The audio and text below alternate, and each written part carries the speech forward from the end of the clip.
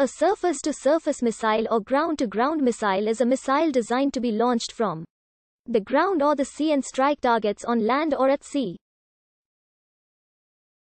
They may be fired from handheld or vehicle-mounted devices, from fixed installations, or from a ship. They are often powered by a rocket engine or sometimes fired by an explosive charge, since the launching platform is typically stationary or moving slowly. They usually have fins and/or wings for lift and stability, although hypervelocity or short-ranged missiles may use body lift or fly a ballistic trajectory. The V-1 flying bomb was the first operational surface-to-surface missile. Contemporary surface-to-surface missiles are usually guided. An unguided surface-to-surface missile is usually referred to as a rocket.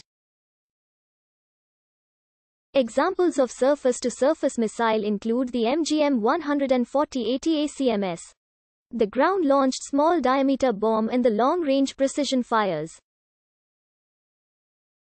Surface-to-surface missiles are usually broken down into a number of categories.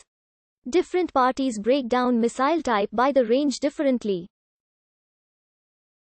For example, the United States Department of Defense has no definition for LRBM, and thus defines an ICBM as those missiles with ranges greater than 5,500 kilometers.